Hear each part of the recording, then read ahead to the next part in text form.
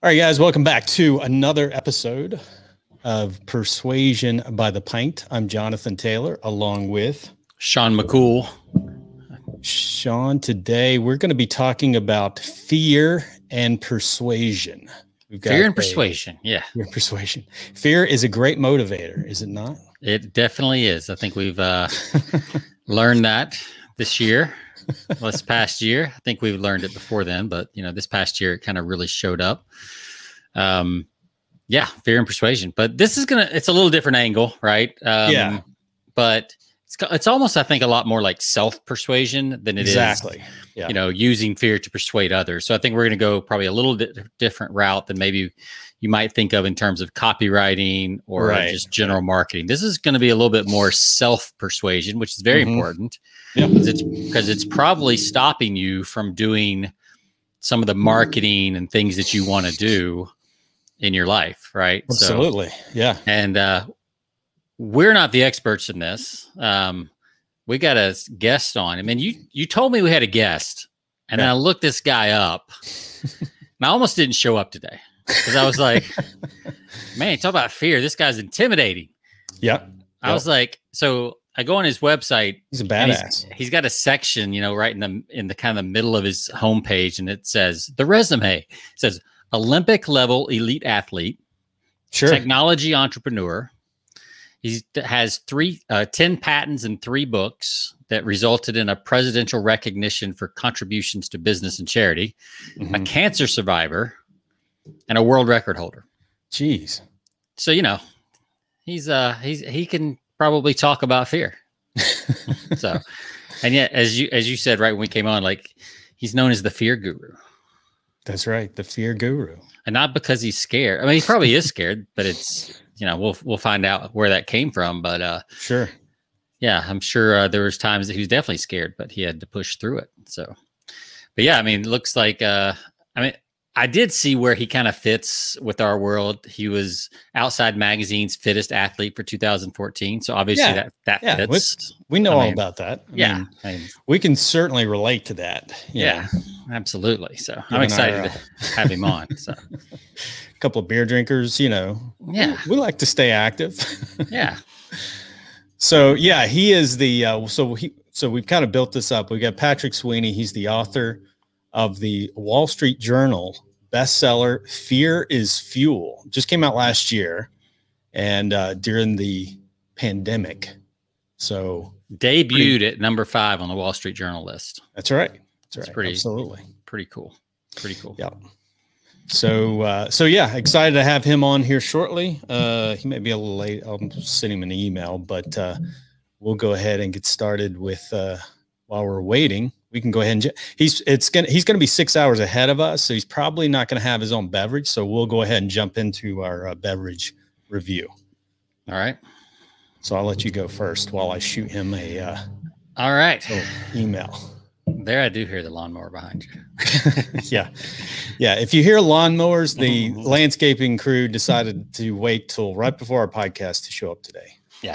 All right. So I went back to the old HEB here in Texas and perused the shelves.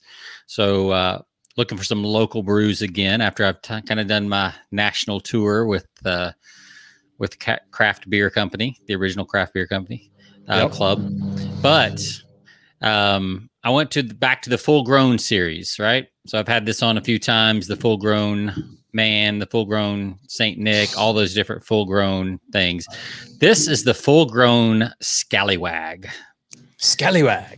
So this is an Imperial Stout, and it has coconut and vanilla in it. And so the definition of a scallywag is a person who behaves badly, but in an amusingly mischievous rather than harmful way. So I would consider myself on some days a scallywag. I can get behind that. And this clocks in at Scallywag McCool. This clocks in at a 12.1% ABV. So great. We'll see. Very cool. Yeah. All right. So what I have is, I'm going to be real quick because I don't want to let Patrick wait too long. He just chimed into the green room. Cool. I've got a Highland Brewing High Pines Imperial IPA. Yes, I do have an IPA today. So, it's getting kind of limited. That time of year. Fine.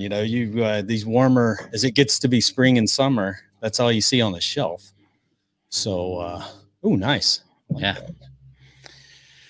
Yeah. I mean, when I was rolling through the grocery store, the beer section, there's a lot of IPAs and there's a lot of very fruity type stuff. Looks like that's going to be the thing this year. So we've tried some of those with great failure in the past. So we'll have to see if pull a few of those, lots of seltzers, lots of hard seltzers, hard whatevers. Yep. So a lot more fruity stuff looks like coming out again this year. So we'll have to navigate through that. But in the meantime, cheers. I've got me a nice stout. I love it. Looks great. So here we go.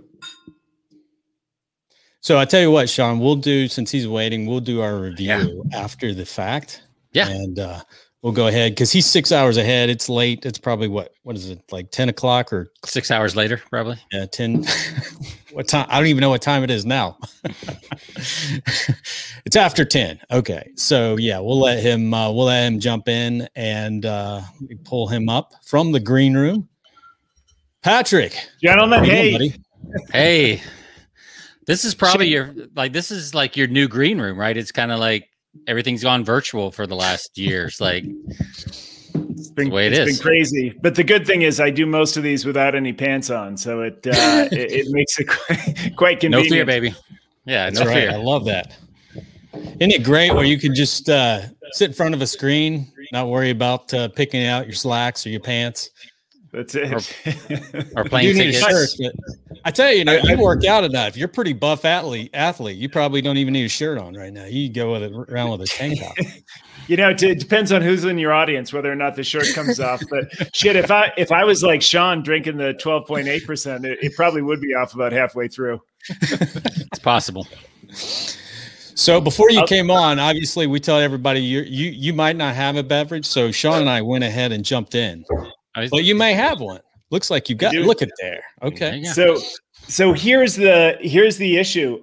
You guys are the devil, clearly, because as a good Irish Catholic kid or Irish Catholic Buddhist, as I'd probably refer to myself, I give up drinking for Lent, except for Paddy's Day, of course. But I'm drinking a session IPA from BrewDog, which is only 3.8%. So it's not really drinking. Yeah. That doesn't even count. See, Sean, we persuaded him to have a beer. It was the fear of not fitting in. That was probably the fear that was kicking in there. There are numerous fears kicking in, but I'm having a little liquid courage, so it'll be okay. There you go. All right. Well, we're excited to have you on, Patrick. I don't know if Jonathan, you got a bio queued up, but I was going through your homepage and I didn't know what to pick from. So hopefully Jonathan's got something amazing. So we've already given a little snippet of your background before you came on there, Patrick, but we've mentioned your book. We were talking about that. I've actually had a chance to read through it and it is fantastic. I've gotten about halfway through it this morning just alone. So it's really cool. Wow. Excellent. So you are known, Patrick Sweeney, our guest today, is dubbed as the fear guru for his work with over 500 global CEOs, actors, professional athletes, Navy SEALs, and corporations. He inspires a lot of people each year through his keynote speeches. Probably not a whole lot going right now, mostly virtual, like he said. Yep. But we're pleased to have you on. You also lecture at leading universities from Harvard Business School to the University of Virginia. And so we're pleased to have you on, man. Sean was also mentioned earlier that you've competed in Olympic trials. Yeah, two Olympic trials, right? Rowing, yes. In the single scull and rowing, 3 years in the World Cup and 2 Olympic trials, yeah. Wow, so I got to know, rowing has got to be one of the most difficult cardio things out there. Like that and the air assault bike are just beast. So So do you still work out like on a concept 2 rower type rower, or do you have?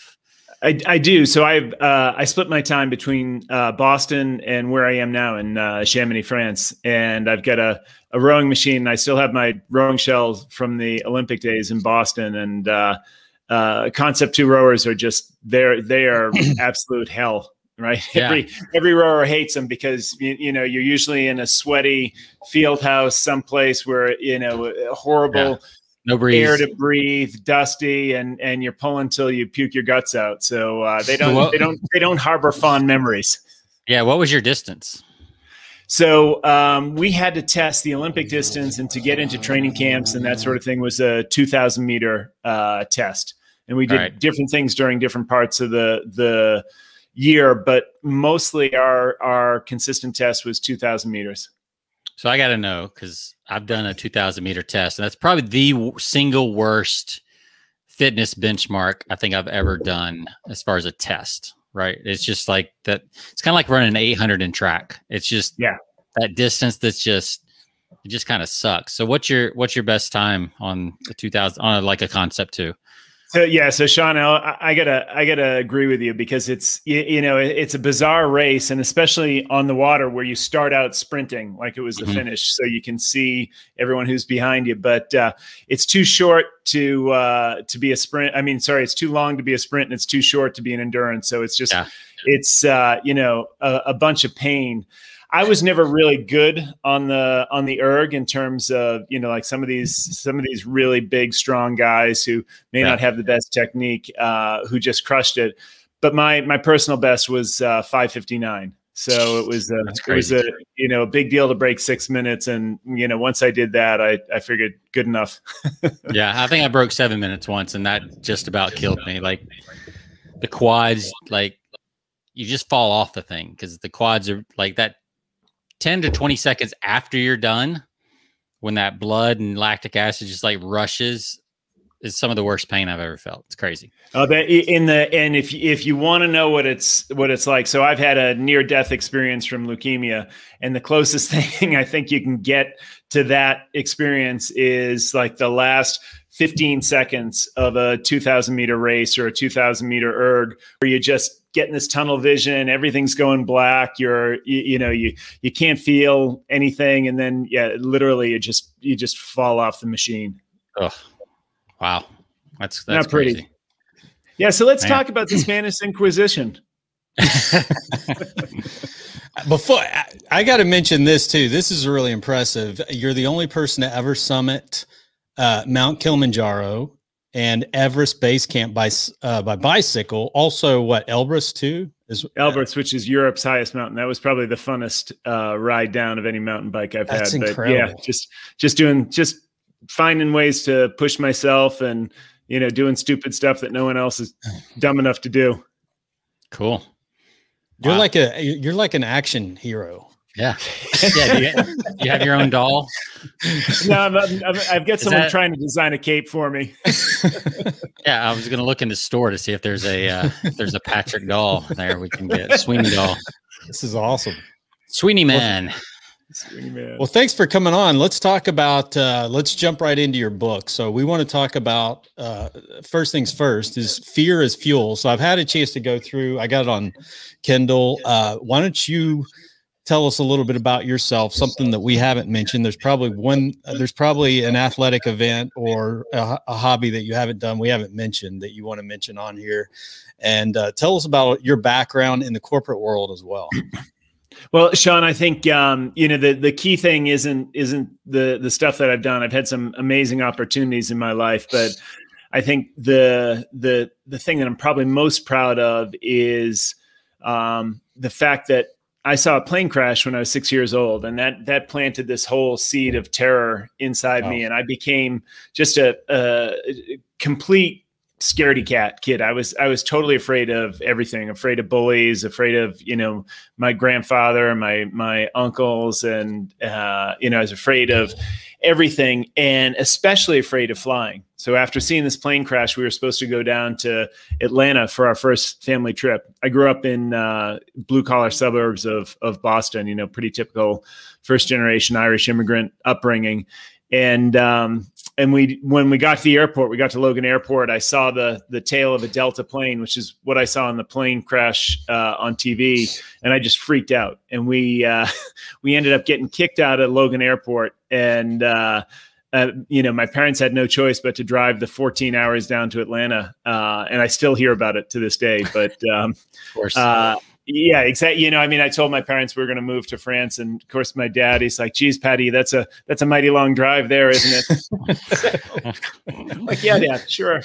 So, growing up, and having this fear and all the shame associated with it, and trying, growing up in a culture where you just couldn't show any fear because it was weakness, and if you cried or if you were afraid of something, you're just a pussy, and everyone's going to look down on you, and so I had that sort of shame mindset the whole time. So I was really feeling terrible about myself, but I was missing out on all these opportunities. And I figured, maybe with athletics, I could find some courage and some self-confidence. And that worked, but only on the water, right? Only when I was in the rowing show did I really feel super confident. And then I thought, well, if I made a lot of money, my goal after that was 40 by 40. I wanted to make myself a net worth of $40 million by the time I was 40 years old. Wow. And screw everything else. I'm going to just, do whatever it takes to do that. And that just led to such a toxic lifestyle that I woke up one morning with a terrible pain in my arm, and should have gone to the doctors, but didn't, because like everything else, I was afraid to. Right. So I was afraid of what he might tell me, and instead waited a few days until I could barely move, and went to see the doctor, and they said, "We don't know what's going on, but you've got no white blood cells. So you've got no immune system. We can't treat it here." I was living in Virginia at the time. We can't treat it at Reston Hospital. We're going to send you up to Johns Hopkins, best hospital in the world. They'll sort you out. Yeah. And the doc comes in after all these tests and everything else, and he said, "Listen, I hope your affairs in order, and you should probably say your goodbyes." And, wow. and I'm just thinking, holy shit. And at that point, I was hit with this incredible sense of regret, right? I look back on my life. I was 35 years old, look back on my life, and I thought, fuck, I just wasted everything. It took me 6 beers to get on a plane to go to Europe to race in the World Cup. My coach called me and he said, "Look, you're one of the few Americans that's ever going to race the World Cup. It should have been one of the best days of my life. Instead, I had a panic attack because it meant I had to fly to Europe." Right. So yeah. It was, my whole life was like that. And I had a daughter who was 1 year old, and my wife was 6 months pregnant with our second one. And here I am thinking, that's it. That's the end of it. And had this operation, woke up in the middle of the night after the operation, tried to go to the bathroom. And that's when I sort of had the whole tunnel vision, the white light and everything else, and went out, and I thought, fuck, I'm dying. This is what death is like. And this is what it feels like. And, and I haven't ever even lived. And so when I came to, and I was alive, and I realized, oh my God, it's so great to be alive. And I started using some of the visualization techniques from the Olympic Training Center to try and help heal myself. And the doctors were doing all sorts of experimental stuff. They found this guy, this researcher in Penn State, who discovered the kind of leukemia I had. And, by the grace of God and by those good doctors and through that visualization, I, got out, obviously. And so when I did, the first thing I said is, I'm going to overcome this fear of flying, and I'm going to start taking private pilot's lessons, even if I'm kicking and screaming and crying for every lesson. And I did. And the first 2 or 3 were just horrific, right? I mean, I literally, like the first one, I peed maybe 5 or 6 times before we even got out to the plane. The second one, we were flying over the Blue Ridge Mountains, and we hit some turbulence in this little two-seater plane, and I think I pooped myself just like a little bit, not a lot. And but then an amazing thing happened. I fell in love with flying. And it became one of my best, my greatest passions, the biggest challenge. I got my private license, my instrument rating, my commercial rating, my seaplane rating. And now I fly a stunt plane, right? I compete in aerobatics. And it just blew my mind that on the other side of my fear was this amazing dream and something that had been hidden from me for 35 years. So that led to me asking all these neuroscientists and psychologists how my brain could change so much. And when I discovered all this stuff that was really high, is very scientific speak, a lot of research, a lot of, big complex words. I said, people should know about this, and I'm going to put it in plain language and give people concrete steps. And that's what led to the book, which is, Jonathan, if you haven't seen the audio version, I'll make sure I get you a copy of that, because a lot of people I talk about in the book are in the audio version, which just released 2 weeks ago. So at the end of each chapter, we've got an expert from this reclusive Texas billionaire who's never given an interview like this before to, professional athletes and Navy SEALs. But they come in at the end of each chapter, and it's really cool stuff. So I'll make sure I get you that. But that's the genesis of the book, and that's how all this started. Fantastic. Is that on Audible? It is on Audible, yeah. Cool. Hey, I've got a credit. Ready to go. So how much research did you talk about in reading the book? You do reference a lot of the neuroscience part of overcoming fear. So how much research went into this book before you started actually writing it? Well, before we go there, I just want to, for context for listeners, the subtitle, we haven't mentioned the subtitle. I think that'll give some context too. Oh yeah. The surprising power to help you find purpose, passion, and performance. I love that it's alliterated. Jonathan and I grew up in Southern Baptist area. So like, everything had to be a 3-point alliterated sermon. There you go. I love it. Yeah. So the surprising power to help you find purpose, passion, and performance. What was your question? What was your question, Jonathan? Talk about some of the research in the neuroscience aspect of the book that went into writing this. So the first neuroscientist I ran into, I was doing a charity bike ride, 100-mile bike ride on Mother's Day in Boston. And this is 7 years ago now, this Mother's Day. And I just started asking him questions. When you do those charity things after 20 or 30 miles, you kind of get in with a group at the same speed. And so we were together for a couple hours, and he said, come into the lab, I'll show you what we're doing. And he was at Tufts University. And I said, this stuff's really fascinating. And we had talked about PTSD, and he said, oh, you got to go to see Scott Orr at Harvard. He's doing some amazing stuff. And Scott said, oh, you should see Mo Malad. He's doing this stuff. Mo said, you should go to MIT and talk to Anna Byler. She's just done the first map of how valence works. And so it started first in Boston with probably 7 or 8 different neuroscientists. And then the net just kept expanding, and I kept trapping in these neuroscientists who weren't used to talking to normal people, as it turned out. And it was just incredible. So at the end of the day, it was 6 years of research before I started writing, 35 neuroscientists from University of Geneva, University College London, Trinity and Dublin, Stanford, Harvard, MIT, NYU, all these amazing researchers around fear and courage. And so it was just an incredible journey, and talking to these people. And some of the neuroscientists are so far out there. Like, one of my favorites is this guy, Carl Friston. And Carl is like, he's out of central casting. He's got this heavy London accent. He's got a pipe, he sits there kind of chewing on the pipe in a Sherlock Holmes kind of way. And I'll ask him that my MO was he hardly ever takes appointments because he's in such demand. He was on the cover of Wired magazine as sort of the key to artificial intelligence.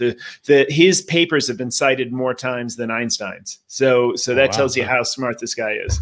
I'd go into his lab and I'd say, Carl, here's the question I want to understand about how we form prior beliefs. He'd talk for 45 minutes, and I wouldn't understand a damn thing. and I'd ask him maybe one more question. He'd talk for another 45 minutes. I've recorded all of this and videoed all of it as well.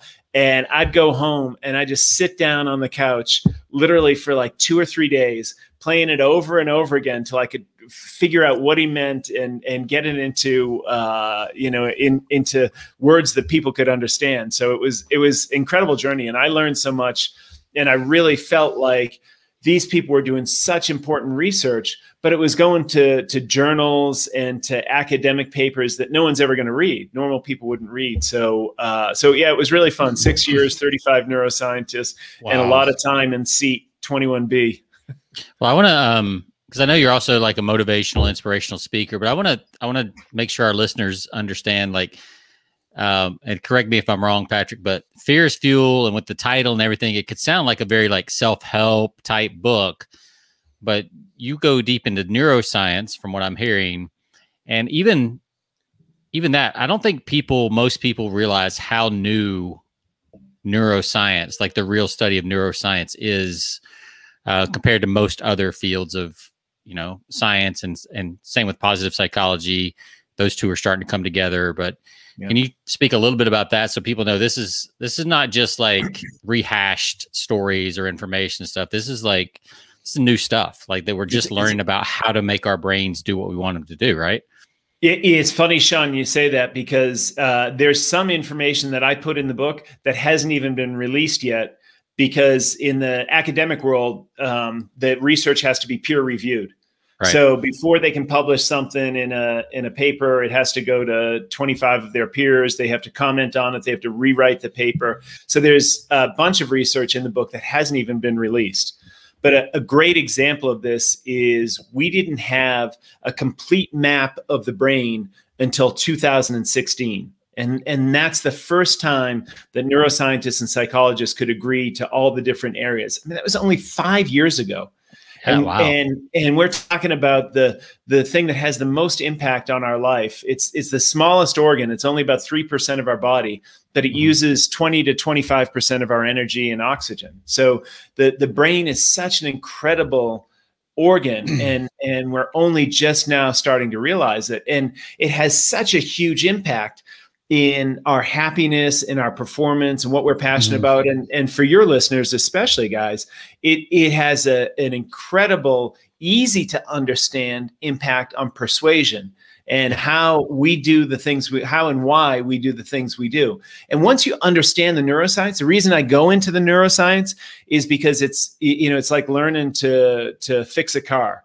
If your car breaks down and you think, well, I turn the key, it starts, and I press the pedal and it goes, then when you sit by the side of the road, you're screwed, right? And you're going to wait for a tow truck. But if you know that, when I turn the key, it closes a circuit to the battery starts the starter engine, the starter turns the crankshaft, it shoots gas in, mixes it with air, boom, boom, boom. And you can kind of figure things out. Then you have an understanding of what might be going wrong and what might be right. It's the same thing with our brain. If we can start to understand how the brain works, because we're running this 2 million year old piece of software, literally 2 million years old, is the programming on our fear center called the amygdala. It's a little almond-shaped gland at the base of our brain. And every decision we make, if you think about it, can be distilled down to either a choice of fear or a choice of opportunity. And at the end of the day, if you look back on all your decisions, when you made a choice out of fear, that usually leads to regret and to shame and to failure. When you make a choice out of opportunity, that's what leads to success and growth and performance and new breakthroughs, which is what we all want to do. Yeah, and I'm curious about what you found out about, because the circumstance could be the same, right? I mean, yeah, getting on a plane could be terrifying and cause fear, and then everything you see on the plane makes you even more scared or whatever, all kinds of things. And then, but at the same time, it could be an opportunity to go do a new business deal or whatever. And so what are they learning? Because we've all heard about the amygdala, especially, people that are into, a lot of our listeners are into marketing and persuasion. They understand that part of it. But what are we learning that's new, maybe from is there a way to control that? Because it seems like, okay, this is this little almond sized thing, but then we've got this other, all these other parts that we're now learning about. Yeah. How do we take more control over that instead of it letting it be so responsive? Well, I think the first thing is a willingness to try and understand what's going on. Just what you're asking about now, having that curiosity of saying, look, how can I change that? And knowing you have the ability, and this is what neuroscientists call agency.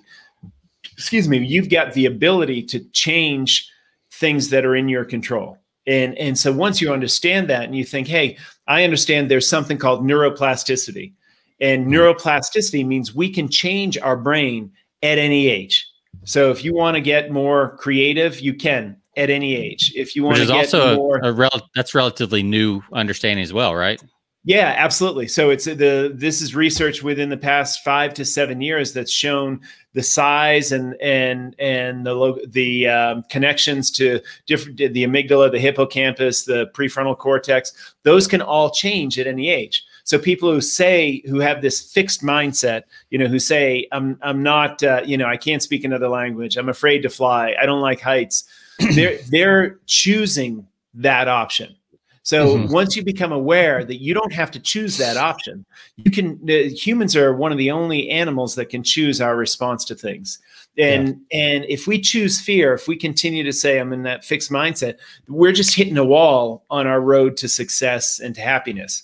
If you choose opportunity, as uncomfortable as it is, what your body does when you feel fear is we have this fear response, and we make a fear cocktail, right? We start to produce all these enzymes, these hormones, DHEA, adrenaline, cortisol, and that manifests itself in a change in our body, right? We'll feel butterflies or sweaty palms, or our mouth will get dry.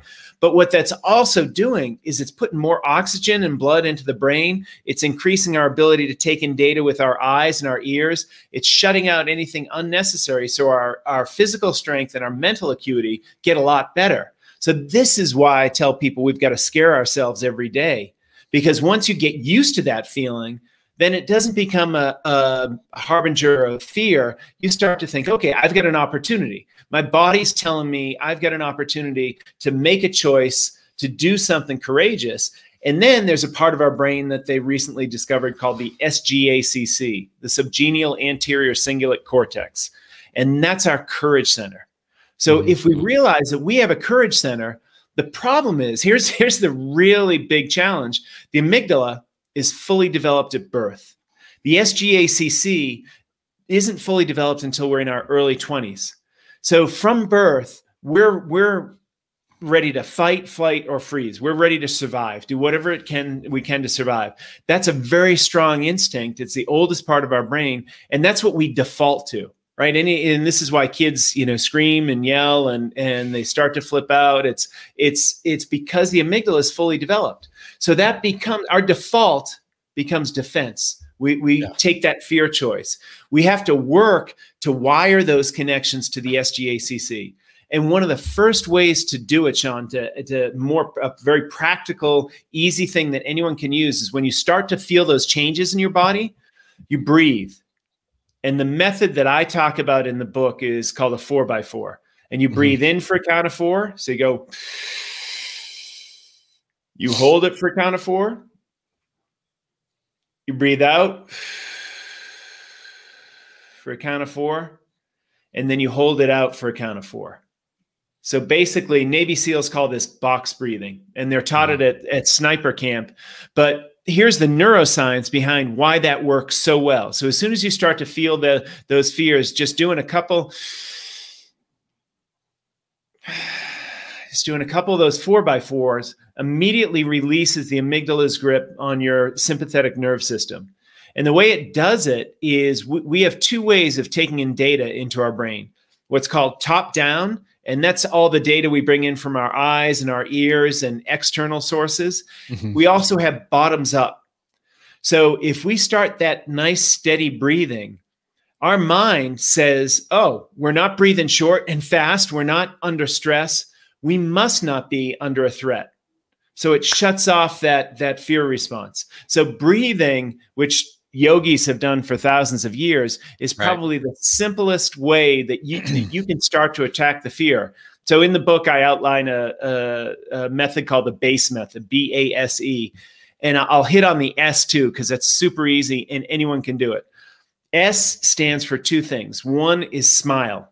So one of the things they found out at Emory University, they took 2,000 subjects, they split them in half, and they made them watch horror movies and measured their stress hormone level, the cortisol level.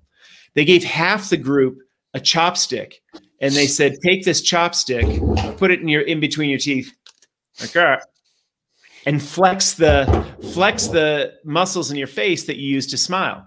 They didn't tell them to smile because they didn't want them to think of something good or positive. They just said, flex those muscles. And the other half of the group just watched the movies. They measured the cortisol. The ones who smiled, who had the chopstick in their mouth, had an 80% lower cortisol level. Wow. So that old adage, grin and bear it, works like a charm. So if you can think, I'm just going to smile, I'm going to grin and bear it, then there's actually scientific research behind why that works. So those are two quick little things, Jonathan. That's incredible. Yeah. So I'm curious, so how do you, I guess, a lot of people are even if our cortex, those areas are developed at 21, 25, whatever they are, they still got to be trained, right? Because the default has been, your amygdala for so long. The defense. Yep. So great. Box breathing's a great idea. Smiling's a great idea. How do you train yourself to remember to do that in the time, right? Because it's one thing to say, yeah, I know that if I do that, it'll help. It's another thing to start training yourself to even remember to do that in a state of fear. Well, and that's it. So the first thing comes with what you said, and that's having that belief and that desire that you want to change. If you believe in neuroplasticity, if you understand the science, then, and you've got the desire to change, you'll start to recognize those fear tells. And that's why I tell people to do it proactively, Sean. So the reason I say in the book, scare yourself every day. And you don't have to jump out of a plane. You can do something as silly as, standing up in front of people at lunch and making a toast, or asking some stranger at the gym out for a coffee, or whatever it is. It doesn't matter what you do. It just has to be something outside of your comfort zone, so that you're doing something proactively outside your comfort zone. You'll recognize those changes in your body. You'll feel that your heartbeat's starting to increase, your respiration starting to get quicker. And because you're doing it, you're proactively saying, I'm going to put myself outside my comfort zone and I'm going to get used to it. What you're doing is you're wiring that connection to the SGACC. And those neurons that fire together will wire together. So the more, it's like walking a path in the snow. The first time you're post-holing and it's tough and you're digging it, and then you walk the path again and it's a little bit easier. You walk it again, it's a little bit easier. And you've walked this path in the snow enough times, then it becomes really easy to access that courage center. And that was one thing I found after I started taking flying lessons. The courage effect just had this halo effect across my whole life. My relationships got a lot better. I was working a lot less hours, but my business really took off and became incredibly successful. And I was just living an amazing life. And a lot of it became because I was starting to learn how to access that courage center. So the big thing I'd say, Sean, is having the desire to do that, and having the understanding that if you're curious and you have the belief you can change your brain and your mindset, then absolutely you can do it. All right. So I've got an idea for you. You may already have this idea because you're a pretty smart guy, but I think as a follow-up to the fears. My kids don't think so. Well, they don't count. I've got two. Jonathan has two teenagers. Mine are both grown. Yeah. You need a 365 days of fear journal with one of those actions, like standing up, making a toast at lunch, like every day that you could follow. That'd be a really cool follow up to the book. I'll take, just send me the royalties. I'll get you. Yeah, absolutely. Well, you know what I do have that's actually really fun. On the website, I've got a fear test. And it's about 5 minutes to do it. It's free. It takes about 5 minutes. And basically the idea is that there's 9 categories of fear. So we've got finance and relationship and physical fear. And so I've got 9 different categories there. And the idea being that if you can't measure it, you can't manage it. So you take the test and you look at areas where you're weak. And you think, okay, well, I'm going to, here's financial stuff. I've always put my money in bonds, and everyone's making money off of Bitcoin. This week, I'm going to put $1,000 in Bitcoin and see how it goes. And, you'll have all sorts of consternation about it and everything else, but then you do it and you start to realize. But I love the 365 days of fear. I'll have to, give that some thought, because I got, in the past 3 months, I've had 2,000 people do that fear test. Sure. And people will send me, they'll say, hey, I'm really bad in this and really bad in that. What can I do? And I keep thinking to myself, God, there's got to be there's got to be something I can do as sort of a follow. There's another book. It probably wouldn't have to be 365. I got the Daily Stoic the other day, so it made me think of it too. But there's another book from from that movie Fireproof, Love Dare, and it was like a 40-day thing where you did something with your marriage every day to try to make your marriage stronger. Oh, which nice. any of those would be fear. So like, you know, yeah, like a 40-day challenge. I mean, anything in that range, you know, anything like that would be kind of cool for sure. I want to get back to like, so the actual fear is fuel. You've kind of gone towards it. And in my brain, the first thing I thought of when you were talking about like making yourself scared, it's almost like, you were talking about the cocktails and all the, you know, all the chemicals that happen and the benefits of those as well. It made me think of like a pre-workout, you know, like the pre-workout drinks, right? So it's kind of like your pre-workout for the day is to get a little fear stirred up.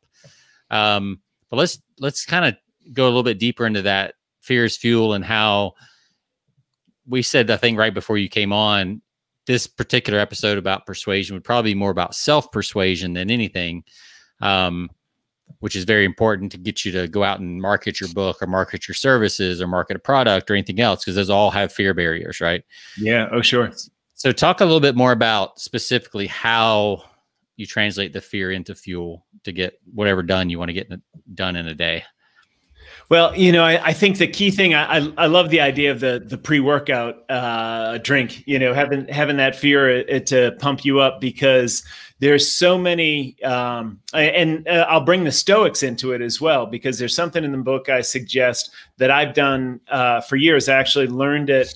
Jonathan, if you haven't gotten to chapter 6 yet, it's a great one about the Olympic Training Center. And when I was at the Olympic Training Center, this guy, Shane Murphy, who we actually interview, he's at the end of the chapter. So we brought him in. He was the sports psychologist at the U.S. Olympic Training Center for 15 years. So he's worked with thousands and thousands of Olympic gold medalists, you know, national champions, everyone else. And so I went out there for the first time in my first Olympic trials. I finished 14th, and I really felt horrible. I had just incredible nausea launching my boat. I was bobbling all over the place. It was like, you know, I couldn't even walk, being a 3-year-old kid after spending years training and getting ready for this moment. So I knew it was all mental, and ended up finding a new coach. There's a great story behind that, but found the coach. He ended up getting me out to the Olympic Training Center to work with Shane and work with some of the sports physiologists out there as well. So Shane puts me in this giant egg-shaped chair, and it's got like 15 speakers inside of it, and it's really comfortable as you're like, you know, just below ambient air body temperature. And so it's the perfect environment to do hypnosis or you know, visualization. And the first 2 or 3 times, it's exactly what you expect. You know, he's counting down. He starts a body scan. So relaxing your head, relax your eyes, your jaw. You're getting heavier. You feel like butter melting on a hot stove. You're sinking into that nice support. And so you're in this, you know, all of a sudden you feel a little bit like you're floating above your body, and it's kind of an awesome feeling. He said, now you're having the race of your life. It's a perfect start. The water's calm. I'm like, oh man, this kicks ass. See yourself on the podium at the end. And so all this stuff. So we do that for like 4 or 5 days, and we have this amazing visualization. I'm like, I'm really digging this. And the neuroscience behind it is when you visualize, we create 2 memories. We create a semantic memory, which is just the facts, and we create an emotional memory. They're stored in 2 different places in your brain, but even visualization is stored the exact same way. So our brain can't tell the difference between something that really happens and something that we visualize happening. The only difference is if it really happens, there's usually more of an emotional component, so it's stored as a stronger memory. But basically the mechanism, and we just learned this in the past really 3 years, that we're storing memories like this, and we have to access them within a certain amount of time as well. But then what happened was on the 4th day or the 5th day, I'm in my mind floating above, everything's going great. And he's like, you just hit a buoy and your boat's bobbling, you took on water and you went from first place to last place. I'm like, dude, what's the F? I'm supposed to be winning these races. And he said, okay, now you're looking around, you're feeling really scared. And you're starting to row, you take a start again, your boat's feeling balanced. Now you're picking it back up. You realize you're catching up on them. So he does what the Stoics have called the premeditation of evil. Mhm. And the premeditation of evil is thinking about the worst thing that could possibly happen. And you think about, you visualize and you imagine these terrible things happening. And so I always, once he got me trained up, I'd always think about the worst thing that happened. And I was actually in Lucerne, Switzerland at a World Cup one time, and it was the semifinals, and I was doing great. And there was an official's boat that was coming the other direction, was going too fast, threw a wake, literally sent water splashing over my gunnel, upset the boat. I was knocking my oars around a little bit. And I started laughing because I said to myself, man, this is a Shane Murphy moment come true. And it was having that kind of premeditation of evil. So let's go back to the pre-workout drink. You sit down and you're about to make a big presentation at work. You're pitching a venture capitalist, or you're doing whatever. Take that time and imagine the worst possible scenario that can happen. And what you'll do is you'll elicit your own fear response. You'll start to feel your heart rate taking off, your breathing getting quick. You'll probably feel heat change in your body, and then start to do the breathing and see how you respond to it, right? And coach yourself. That the biggest thing, Shane Murphy's biggest takeaway, I said, what's the one thing that you've seen in Olympic gold medalists that you haven't seen in anyone else? And he said, by far, it's self-talk. It's their ability to talk to themselves and be their own internal coach. So if you get used to practicing being your internal coach and your internal cheerleader, when shit goes really sideways, then that's when you can start to do it in real life and you start to get into those situations. So thinking about the worst thing that could possibly happen during your day is probably a great way to have that pre-workout dose of fear. Yeah, that makes so much sense. I've said for a while, watching golf and things like that, like a lot of these golfers, top level, top 5, top 10 golfers in the world, they still all make bad shots. Yeah, sure. Like on a regular basis, you're watching them on TV and they all make terrible shots, right? In the water, in the pine straw, whatever. And it occurred to me, like, the best golfers in the world are not perfect golfers. They have the best recovery after a bad shot, which is both self-talk and some skill, being able to come out. But it seems like, and there's certain ones that kind of thrive on that, and they make these amazing shots out of the straw through 6 pine trees, like called the bank shot, like the whole bit. Like that makes a lot of sense to do the fear. I saw a movie recently that had a character in it. I cannot remember for the life of me what it was, but that's how he prepared for whatever the big thing was going to be. Like he was walking through everything that could go wrong and how he would handle it. Yeah. Well, do you remember the story of it was a POW in Vietnam? He was a colonel, got shot down, and he was an avid golfer, but talking about that visualization. Yeah. He would visualize every day playing golf as a prisoner of war. Yeah. On his home course, he would go through the entire. Yeah. And it's amazing how he, like, even after I forget how many years he was a POW, but when he came back from all of the visualization that he didn't miss a beat when he got back on the course. So Patrick, I'm curious, like, we've known about visualization for a long time. I mean, you can go back to psycho-cybernetics. I think that's where, it goes way back before that if we get into some of the religious practices, things like that. But I think it kind of went mainstream with Maxwell Maltz and psycho-cybernetics. Probably Dennis Waitley, if you go back to the Olympic Training Center, in the 80s, probably. So what's different now? Is it just that we know how it works, so it's not just kind of anecdotal now? I mean, what's the difference? I think that's a big part of it, and it's also the ability to measure it. So we've got the ability now to measure brainwaves and to understand brainwaves as well, and that's had such an impact on performance. One of my favorite neuroscientists from MIT is a guy named Earl Miller. Earl's also appears in the audio version of the book. And Earl's done 3 or 4 different things. The thing that made him famous, he's got one of the most, I think he's got the 3rd or 4th most cited paper in neuroscience ever. He disproved multitasking. So he showed that there's no such thing as multitasking, and there's a high cost to what he calls multi-switching. So switching from one task to another, and how much more efficient it is to multitask. The other thing he's done a lot of work on is something called the working memory. And working memory is part of the prefrontal cortex. And the way to think about it is if you can imagine your brain as a smartphone, and you've got thousands and thousands of apps inside your brain, but you can only have one up on the screen at a time. And that screen or that phone is your working memory. So when the amygdala takes over, it puts the app up that says fight, flight, or freeze. And that's all that occupies our working memory. So we make single level decisions. We don't make a decision like a decision tree where we think, okay, if I do this, then I'll have this choice and that choice. If I do that choice, then this will happen, or that'll happen, which is how you rationally want to make decisions, right? Multi-level decisions. When the amygdala takes over the working memory, it's fight, flight, or freeze. I'm just going to do one of these things right now, and I don't care about the consequences. I don't care what happens afterwards. So he came up with the ability of how we can change the working memory, how it works. He also came up with something that's really fascinating, and this gets to not only visualization, but also how we play sports. And of course, the greatest quarterback of all time, Tom Brady, was one of Miller's subjects.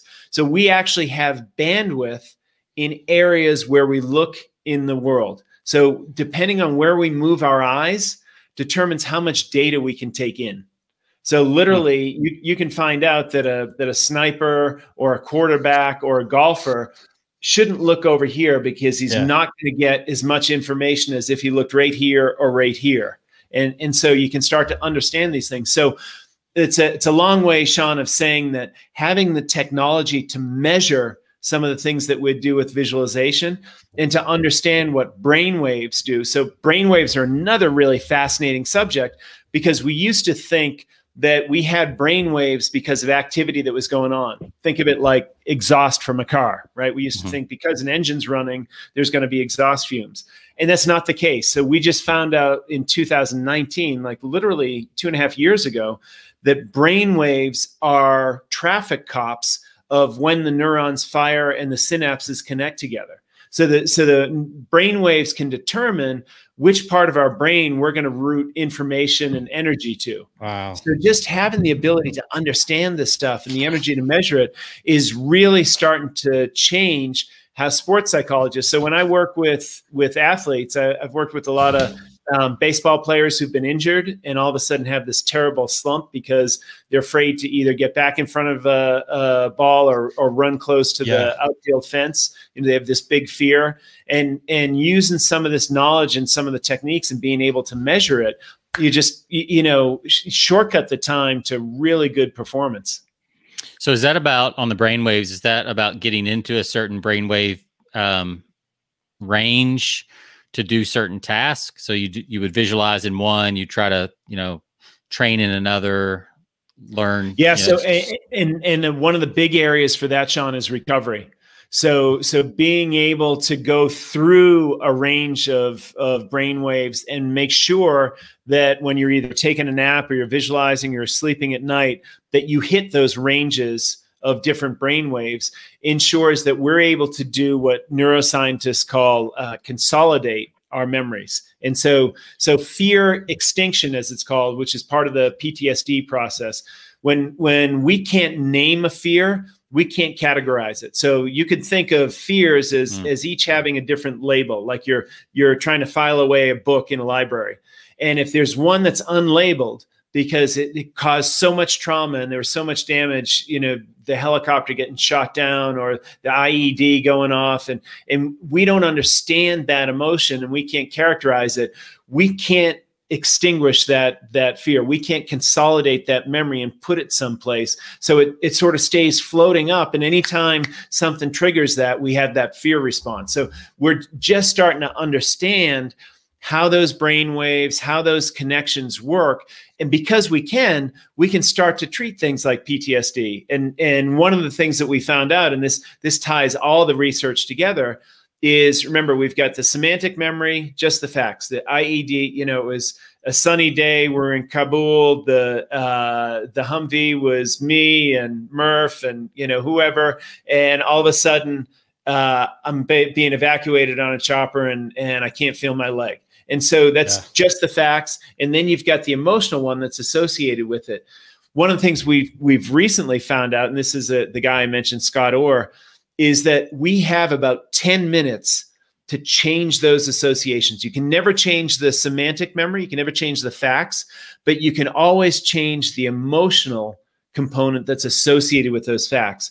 But one thing we found out is when you recall that memory, we've got about a 10-minute window to do that. So if you go to a psychologist for an hour and a half, you're wasting 80 minutes, basically, if you don't do something in that first 10 minutes. So it's really fascinating stuff and has had a huge impact on performance and also, you know, for your advertising listeners and that sort of thing, on persuasion and being able to exploit people as well. So it's helpful if you know when you're being taken advantage of. Sure. Yeah, for sure. Yeah. Do you work with any, I'm just curious, do you work with any, have you worked with a lot of, I know you've worked with the military, people in like special forces and stuff like that. Have you worked with people coming home from, you know, Afghanistan, you know, Iraq and places like that have had post-traumatic fear? I have, and it's interesting, Jonathan, because it's not just some of the more interesting people I've worked with, and you know, I've lectured down at Fort Bragg at Special Operations Command, and some of the more interesting folks that that have had issues haven't had anything to do with the type of PTSD that most people think. So a lot of it has to do with a loss of identity. So a Navy SEAL or a Green Beret or a parajumper coming home and all of a sudden no longer being in the military, no longer being part of his or her team, and selling cars at the local car dealership, or you know, teaching science at the local high school, or whatever their new job is. And they were so attached to their last tribe and to their identity in that tribe. Now they feel like they're out in the wild with no support, and they really have a difficult time dealing with it. And this is why you've often seen a lot of special ops operators who end up having 2 or 3 broken marriages, you know, and difficulty with relationships and that sort of thing. So it's probably a lot of the same with professional athletes too. They come out of the NFL and they've transitioning after they've, you know, get in their 40s. They're going back to, you know, just a regular life outside of athletics. Yeah. Going from a team environment to a solo environment, you know, in both those situations would be, you know, very different. Pretty tough. Sure. Yeah. Yeah, and I've seen it with a lot of Olympic athletes. You know, there was an interesting study, and this was back in the 90s. They shared it with us in Colorado Springs, that they gave the survey to, I don't know, however many Olympic athletes, and they said if you could take a pill that would ensure you'd win a gold medal in the next Olympics, but you'd die 3 years afterwards, would you do it? And I can't remember what the number was, but I was astounded when I heard it. It was like 60 or 70% said they would. And what that tells, or what that told me anyways, was they don't have an image or a vision for their life after the Olympics. They don't see it.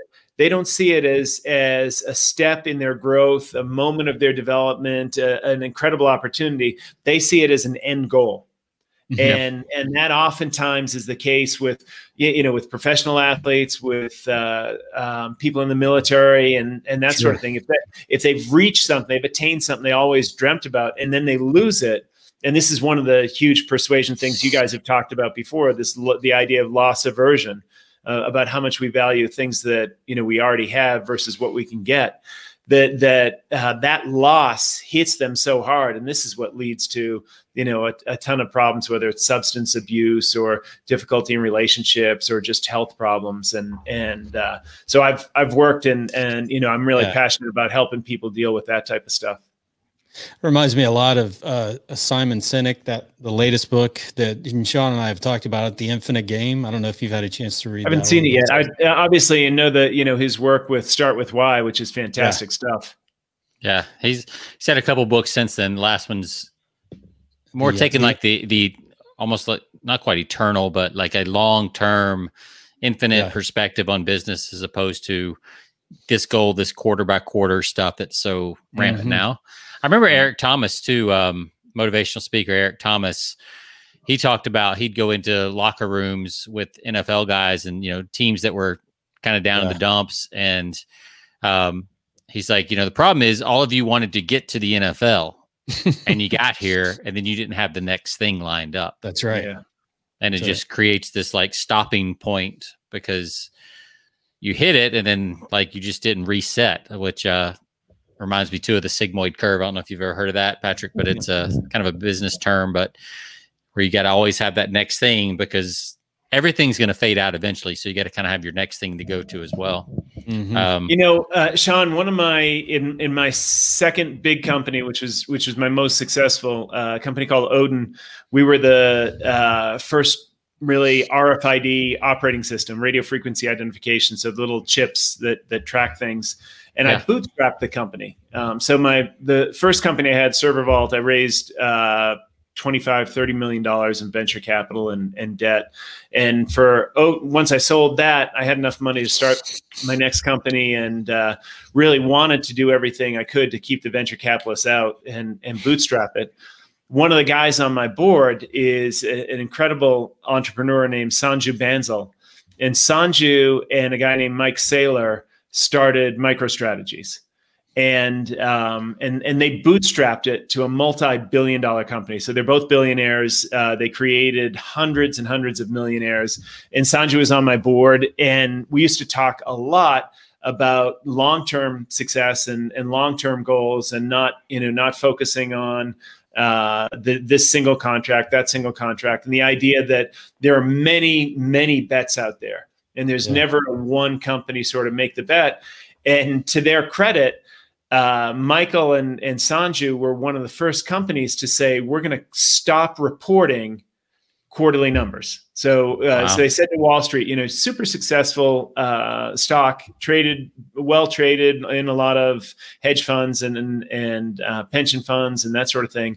And they said, we're going to stop giving guidance and we're going to stop reporting our numbers. And immediately the stock went like that for about 60 days or something. And then it just continued to take off, and they had a much better culture because of it. Right. Sure. For sure. No doubt. Yeah. One last thing, and then we'll get, we're going to wrap up. We'll get your rating on your beer, but this is a cool little device that I found. I don't know if you've seen this. It's Bellaby. It's actually the company's here in Austin where I'm at. And it's like you hook it up to your smartphone and it sends out pulses using your smartphone audio basically into your brain. And you can actually find, like, I've got this chart of which wavelength you can actually program it to hit different wavelengths. So if you're reading, if you're writing, if you're trying to do meditation, like you can force the brain, to go into that. You can train the brain. Yeah. Like Halo. Right. Yeah. There's a bunch of those devices. Yeah, there's a bunch of them now. Yeah. How much is that, Sean? This one's not bad. It's like $159, and it's actually like I want to go down there and help them market so bad. It's killing me. But like they really only market to like therapists, and I just happened to stumble across it. So they're not like in the consumer market. They're more in the therapy market. Yeah. But yeah, you go into their app and it's got like PTSD and like all these different like ailments because it is marketed to therapists. So I've created a couple of my own programs based on research, but yeah, any tool, it's amazing what's going to come out now that neuroscience is kicking up. Yeah. The biofeedback tools and, the Muse headsets, all that stuff that we're going to be able to manipulate, I guess, a little bit, the brain, since we now know how it works and can measure it and get feedback and all that. It's going to be amazing, I think, over the next 5 to 10 years with smartphone technology and wearables. One of the things, Sean, this is COVID related. So the guy, Carl Friston, who I talked about, there's these Silicon Valley venture capitalists and people from Apple and Google who see him every couple of weeks because he does this Monday class kind of breakfast with Carl type of thing where he invites people because he doesn't want to have individual meetings. So he invites everyone to sit in a classroom and he'll talk for 20 or 30 minutes and answer questions. And so people fly from all over to hear him talk about how AI should work. And he created this concept that we have free energy. So the source of fear is basically uncertainty, right? Our brain's a prediction engine. We try and predict the outcome of everything that's going to happen. When we can't, it creates uncertainty. That uncertainty makes us feel disempowered, right? And that's where the fear comes in, when we feel like we can't control something that's about to happen. That's a measurement that Carl created called free energy. So free energy is basically, you can think of it as fuel for creating fear and uncertainty and anxiety. And then he also talks about how we measure the free energy, and those levers we can pull in our own life. And so he and I have been talking about something with Muse, or maybe with that thing, where we can measure the different levers, and people can have it on their smartphone, where if they're feeling fear, they can start to understand why and start to realize how to use that in the moment. So there's fascinating stuff like that. And this year, I just gave a talk a couple of weeks ago to another university, and I said, look, all of the things that I've done about helping companies with their mental health during COVID, I see people bifurcating in one of two ways. And here's a scientific fact. Mice, when they're scared, freeze and do nothing. They wait for the threat to go away. Leopards, when they're scared, they take immediate, deadly, and incredibly fast action. So half of the people that I've talked to in companies and associations over the past year are mice. They're sitting here waiting for COVID to be over. They're waiting for their vaccine. They're waiting for their PPP checks. They're frozen. The other half, who are the leopards, as soon as they take action, they're getting more data back. So something's changed. They've gotten more information. They act again.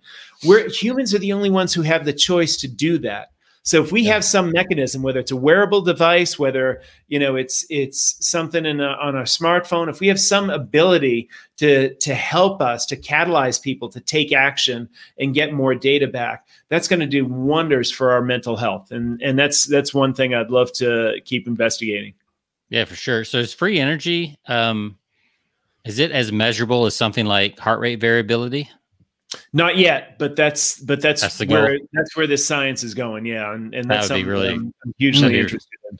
Yeah, that'd be really cool. I mean, to be able to, your Whoop band or your Apple Watch, to be able to measure like, oh, you're about to go into like fear state, like a little, notice pops off and says, hey, the Breathe app comes up for box breathing. Yep. That'd be pretty cool. And you're, I noticed on your t-shirts and stuff and on your book, the leopard is your mascot, right? Yeah, I thought you were talking about my Dropkick Murphy shirt. No, I'm looking on the website. I see you've got a Fierce Jewel shirt in your store. Yeah. So very cool. Well, Jonathan, unless you got anything else, look, we're about at time, so we'll wrap up. I could go all day on this stuff, man. Oh, me too. You got a section in your book, and we're not going to get to it, but I would love to have. Patrick, I do a couple of other industry-specific podcasts in the corporate world, and the chapter you've got on creating a culture of courage and work, I would love to have you back on one of my other podcasts, specifically for that industry to talk about that chapter alone, because it's good stuff. Well, Jonathan, there's two guys. You're going to love the audiobook. So I'm happy to do it. Let's figure out, we're working in the schedule. If I can keep having beers while I do it, then sure. What the hell? That one's an earlier show, so we'll be having coffee on that one. Well, you won't be, but I will. Yeah, I might not be. Well, so yeah, there's two great interviews in the audiobook. One is that reclusive Texas billionaire I mentioned. The other is the CEO of, he's been probably the most successful general manager and CEO of Major League Baseball teams. Both those guys are really cool info, and we can talk about them on the podcast if you want. Good. Very fantastic. Cool. Well, Patrick, where can people find out more about you? What's the best place to find out more about you? Sure. My website, Sweeney.com, Sweeney. Go there. The fun thing would be go take the fear test, and then you can start to measure your fear and manage it, and become more courageous. So that's a cool freebie there. And sign up for our newsletter. I do a blog every week and a newsletter with it.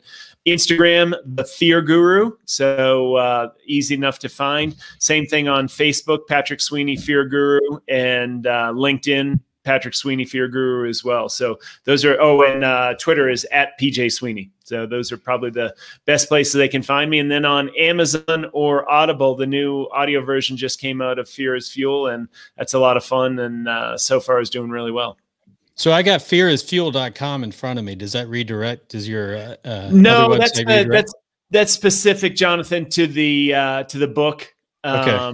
And PJ Sweeney has more of the blog, some more of the research, and goes a little bit deeper than the Fear is Fuel is specifically just for the book and promotion around that.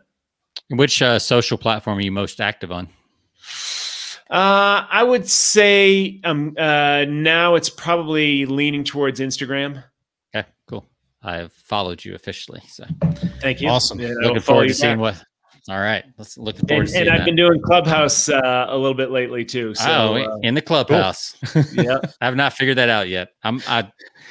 All these things come out. I go grab my name, and then I'm like, I'll get to it. I haven't. We've got an invite, so we just got to get around to it, right? I've already done it. I mean, I'm in. I just don't know how to use it yet. So, well, I hear it's amazing. It's very addictive, right? And yeah, sure. But the thing I found so far is you don't want to do anything alone. So get like 2 or 3 of your guests, and I'm happy to do it anytime. And say, hey, we're jumping on. Thursday at 5, and we're going to talk about we're going to talk about the next can line award or whatever it is, and just jump on and start a conversation, and it usually works out pretty well. Cool. All right, Patrick, thanks so much. It's been a pleasure, man. We've really enjoyed it. We could talk all day about this, but I will be reaching out to you regarding the other podcasts and getting you on that one. We'll stay in touch for sure. I look forward to it. Well, Jonathan, Sean, thank you guys so much. It was a lot of fun. I love your show. I love the idea of the influence of a pint, because I've been influenced by him for my whole life. So absolutely. I look forward to staying in touch. Thanks, guys. Hey, thank you, Patrick. Have a great weekend. You too. Bye-bye. Bye-bye. Good stuff, man. Love it. Man. I've got like books of neuroscience and all that kind of stuff. Joe Dispenza and all kinds of stuff. Like I could talk about that all day. I've got so many people I want to send the link to this episode over to from what he's talked about, right? Yeah, friends and family that could benefit from this alone. But yeah. Good stuff. It's fear is a motivating factor for sure. And, I love the chapter on scaring yourself every day. Unless you eat bugs, and then fear is not a factor for you, right? From the old the early Joe Rogan days. That's right. That's right. Have you ever watched that show, Naked and Afraid? It's on Discovery. Yeah, where they're out in the woods naked. Yeah, yep. I love that show. It's kind of addicting. It is. It really is. So I happened to, when I was I was out of town this week, happened to be flipping through and saw and zoned in on the Discovery Channel, and it was catching an episode where they're out there. So it was really interesting, the dynamic. So there's two. Obviously, there's always a male and a female, but on this particular episode, the female was like, she was really running down the guy in the first few days, because it seemed like he was just he wasn't prepared. She was like, I thought you knew about survival skills and all this stuff, and you don't know jack. So she was just berating him for like the last, like the first. The first day is always good because they're getting to know each other. But it was like, by the third day, she was just like on top of him, because he just seemed like he was slow moving. And so what happened, the dynamic changed though over time. By the 7th day, her psyche just got to the point where she had enough of just being around him, or she was using that excuse as his lack of, or so she said, lack of motivation, that she had enough, and she tapped out. She left. Yeah. He ended up finishing 21. He'd spent 21 days out there. And so I think I remember. I think I remember seeing that. Yeah. Yeah. So he was like kind of a Samoan type guy, and she was, she was a lesbian. I don't know if you remember, if that rings a bell, but not that has anything to do with it. But it was just like, he was just like methodical about everything, and she wanted him to constantly, but she was acting out of complete fear. I think, it kind of reminded me. She was like acting out of complete fear, but she was blaming it on him. And he was just kind of like taking each day as it came and just kind of like really intentionally assessing every situation without being fearful. Yeah. And she, she translated that into just being, an idiot. Right. But she tapped out early, because it's kind of like the, 24/7 hustle and grind crowd. Yep. Who think if you're not doing that, then you're not working. And exactly. Even as Patrick said, that ended up almost killing him. Exactly. Right. So, and you don't want to be doing nothing, but there is the moderation and the steadiness and the, the whole tortoise and the hare thing that I think, that's a classic fable for a reason. Like those things have a lot of truth in them. Yep. No doubt. Yeah. Hey, real quick, what did you rate your beer? Oh yeah. So for an IPA, I'm going to give this a high one. It was, it's actually 9%. I don't know if I mentioned this. Oh, wow. 9% ABV, but this is actually pretty good for, but it is an Imperial IPA. Right. So it's a little heavier. I'm going to give this one a 4.3. Wow. Yeah, that is. I do think the Imperial IPAs have a totally different kind of taste to them for sure. I'm going to give this a 4.5. It was just, nice. It was the perfect amount of if it wasn't super sweet, which a lot of these in this 12% range can definitely get too sweet. Right. And it did not have that sweetness. So that was nice. Nice. Yeah, it was only a 3 out of 5 on sweetness on their little chart. And I had a little bit of 2 out of 5 on bitterness. So I think it balanced it out nicely. Sure. Cool. So yeah, I'll give it a 4.5. Good stuff. I may have another tonight with the cigar. Oh, yeah. Good, man. Yeah. So that wraps it up. Thanks, guys, for listening. As always, you can find us persuasionbythepint.com. You can find us on all of your social media platforms. And Sean, we'll see you on the next episode, man. All right. See ya.